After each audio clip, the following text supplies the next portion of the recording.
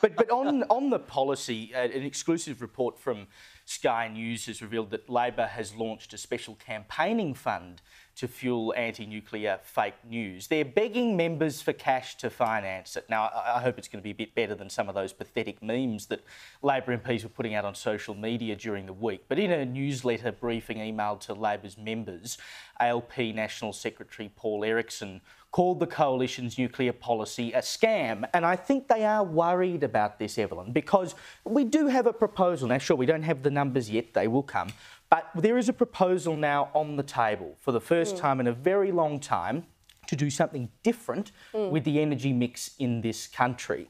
And the only way that Labor can possibly hope to fight this is on the economics. They can't win the argument about safety anymore, even though you saw some of the premiers try to play along those lines, Jacinta Allen and whatever this week. But it was really interesting to see Peter Malinauskas, the South Australian Premier, who in my heart of hearts I believe supports nuclear energy, but he's had the talking to from Mr Albanese. He was much more mild in his criticism that, the economics doesn't stack up. It's literally the only argument they've got against the thing, right? Look, I think fear-mongering is a very powerful thing, and I think we've seen the fruits of what fear-mongering can do the last few years, and so I think Labor are going to perhaps lean on that a little bit, and the way that they're doing that is through this economic thing, because right now we are in such an economic crisis, a cost of living crisis. So if you say to somebody it's going to be hard for money or it's going to be harder on you, people are going to panic because right now we don't even know if we're going to be able to afford our winter electricity bill. So they will use fear-mongering to try and discredit the other proposal. That's a tactic. All politicians on both sides do it. They're all birds of the same feather, unfortunately, when it comes to that. But, I've got to be honest, I think that Liberal aren't going far enough with their proposition. I think, was it 2050? That they said we will have nuclear and renewable. They reckon we can have one online by 2035 as small modular reactors. Yeah. I think that people would be a lot more comforted at home if they thought that it was going to happen a lot quicker than 2050. The only problem is that it does take a long time to build. But they did it over in China in less than 10 years. Well, they can do anything in China. We're all for importing people in Australia. We're able to erect them very quickly well, South Korea. And the thing is, if we don't put something else on the table, we keep going down the same road we are at the moment, Lucy. I mean, you can look at your power bill, I can look at my power bill.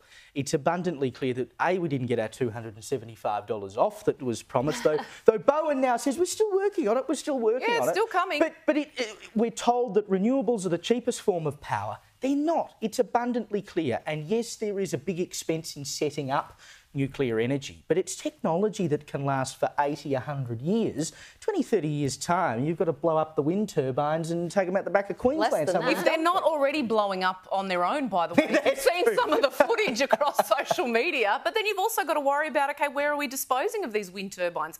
I mean, we talk a lot about, when it comes to nuclear energy, about where we're going to, carefully dispose of that and the issues that are aligned in that respect. But ultimately, for me, I mean, you look at the top-performing economic countries around the world who have all endorsed nuclear energy. You've got the USA, for example, who've got 90 reactors who are all very supportive of it. They have bipartisan support, which is very crucial to a success. The biggest concern for me when I look at this, and I'm very supportive of Dutton's announcement as well, by the way, I think it is the way forward. In fact, I think we're a little bit too far behind in this announcement. But, what's going to happen if the Liberals do get this up and then in another term beyond that, we then get a Labor government in power again? Are they just going to dismantle the whole thing? It'll be like the wall. It'll be like Trump's wall. He started it and then Biden pulls it down. Exactly. So that's the problem. The Labor Party doesn't have an argument for two reasons. The first is Lucas Heights. Been there 66 years. No free I grew up there. No free Hey, I grew up next to the reactor. After 60, Evelyn, I thought there was something a bit... I knew I was setting myself up. I went on school excursions there. They've got nuclear. That's how I became right-wing. They've got Lucas Heights, right? So that we know that's what's going on, and it's worked safely for 66 years. and they're going to put nuclear reactors in submarines with sailors sleeping right alongside them. They haven't got a leg to stand on. The safety thing clearly is, and that's what I'm saying. They should make a sober economic argument against it, like Peter Malinauskas has done and like Chris Minns has done. And you'll notice there's a difference between the Labor left premiers and the ones on the right. As you'd like to point out. That's right, and because there is a very significant difference. And again, there's a sensible Labor right union like the AWU is actually pro-nuclear energy. The question is simply one of economics, and it's one of time frames. It's how quickly can they be up and running? Can they be up and running in time to meet our targets in 2050, let alone 2035?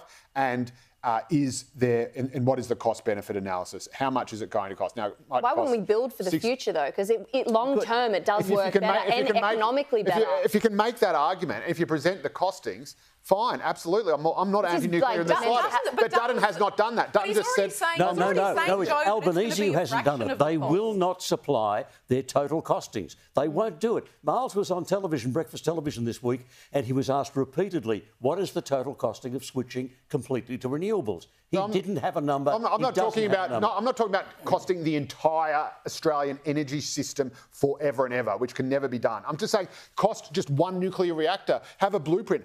See, this is this nuclear reactor. This is what type of reactor it will be. Well, I could say the same about renewables. Then we're all back to Graham Mull. Yeah, but we're doing renewables. That's the difference. We're doing renewables. And they're failing. And each of those projects does have a cost attached to it. It has a megawatt output. Just Dutton hasn't even provided the costings, the time frame of even a single one of these. Yeah, but if you expected him to come out with War and Peace and tell you every little bit of what was going to happen on the day. This is a guy who demanded, said there was nowhere near enough detail on the voice. But he said it's on its way. He said it's coming soon, right? He said this announcement was the first step as part of a process building up towards the election in 12 months' time. So ultimately, I think, yes, I do agree with you, Joe, to an extent. I think it would have helped his cause much more if he was able to initially, right from the announcement, make it abundantly clear what the costings were going to look like. But he's already admitted it. He spoke to the Today Show the other day. He said it's coming. He's already said it's going to cost a fraction of what the Labor government are proposing in terms of their renewables.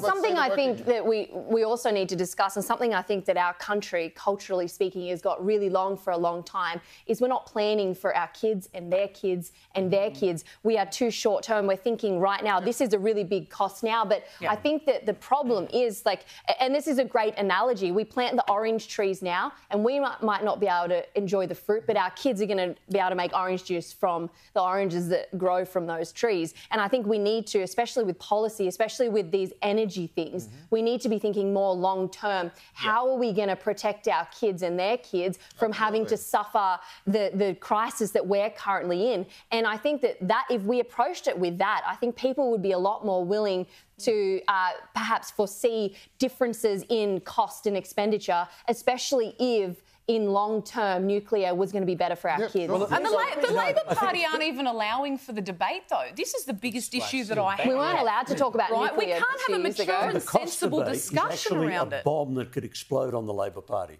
because the real total costs, by the time you put in 28,000 kilometres of transmission lines, they're talking about. One calculation I saw today was $1.2 trillion to get to switch Australia to renewables. And the maximum for the 7 nuclear reactor sites decided so far is about $600 million. If they keep pushing this cost thing, Joe, it'll blow up in their face. Imagine we didn't waste the money on the voice. That's the $600 billion or whatever you want to call it, or the $16 billion per nuclear reactor. And again, the last one in the UK, their costs are just blown out astronomically, right? So even the initial cost. Project doesn't. That's right. No, I get that. I understand that. But that is just for the construction of the power plant. The $1 trillion figure that's bandied about, that is for the entire Australian energy network for all of time. We don't need a new network. It's existing. It runs to where the old coal-fired place. We just plug it in and turn on the power. There's not enough capacity in the existing network, Hal. Everybody knows that.